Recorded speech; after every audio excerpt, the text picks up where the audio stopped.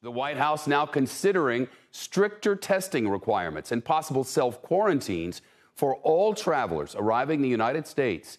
That's new today from the CDC director. Dr. Rochelle Walensky says the CDC already expanded surveillance at 4 major airports: JFK, Newark, San Francisco, and Atlanta. Officials there searching for what could be America's first case of COVID Omicron.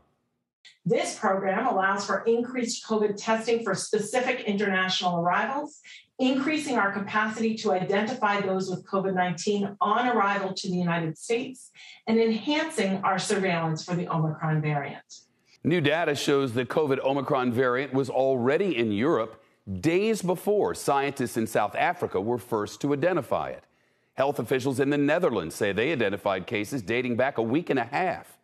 Brazil and Japan, the latest nations to confirm Omicron cases. NBC News reports researchers have detected the new variant in at least 21 countries, but not yet in the United States. Dr. Ashish Jha, now Dean of the Brown University School of Public Health. Doctor, thank you. It looks like these South African doctors are the heroes.